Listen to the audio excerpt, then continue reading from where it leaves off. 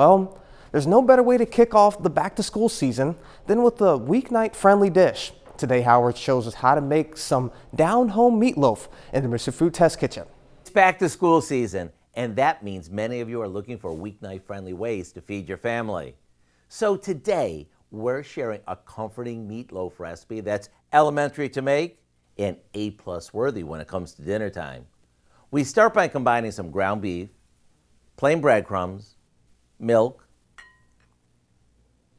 a couple of eggs, some chopped onion, and a few seasonings.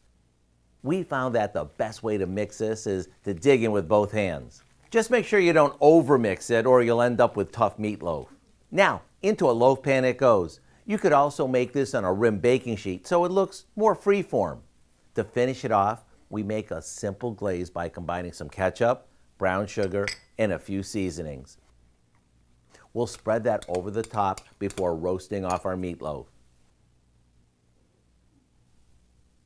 While it's in the oven, you can throw together a quick salad or maybe whip up some mashed potatoes to serve with it.